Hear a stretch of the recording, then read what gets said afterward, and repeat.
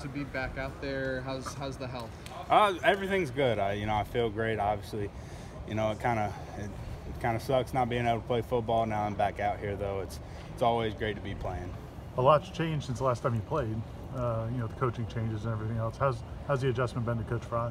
Adjustment's been good. I mean, football's football. Everybody's got different fundamentals here and there, but we're still going to play football either way. Might affect the offensive line more than most. How's the tempo for you guys in getting used to playing as fast as Coach Taggart wants? It's a little different, but it's all about just adjusting. It's a new thing. It's just how we can adjust is really going to determine what we can do this year. Landon, you seem to be in really good spirits right now. What was it like, I guess, getting hurt again last season and after getting back into the lineup? Being hurt, obviously, you kind of get down a little bit. Obviously, football is pretty much part of my life. It's a big part of my life, and being back out here, I'm just really excited to come practice. You really, when you get injured, you really start realizing what's important, and football is just really, that's kind of what hit me. Is this is something I need in my life. Mm-hmm. Is the job different as an offensive lineman in this offense compared to what the previous offense?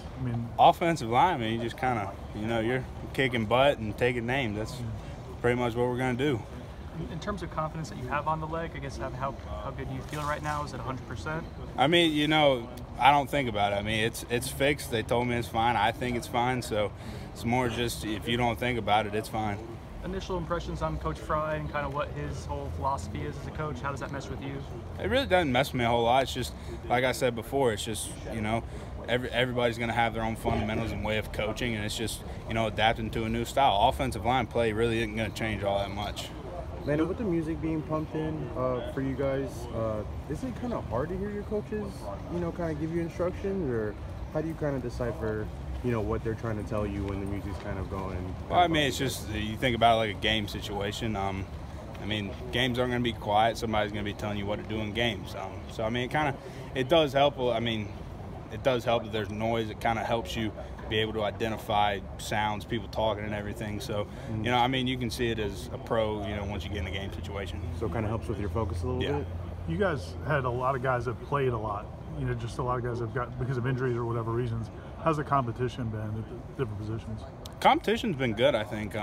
I can't speak a whole lot. We have the freshman class hasn't even come in yet, but so far there's been a lot of competition just between everybody because new staff. Nobody's name set in stone really. Yeah. So everybody's out here competing for a position. How's Christian look, the early enrollee? I think Christian's doing good. He's taking the offense pretty well, and he's kind of, college can be a big jump for some guys, and I think he's taking it really well, just kind of one step at a time. What have you seen from Cam Akers in terms of just being a little bit more, not that he wasn't mature last year, but just growing, being more of a leader? Has he taken steps in that regard?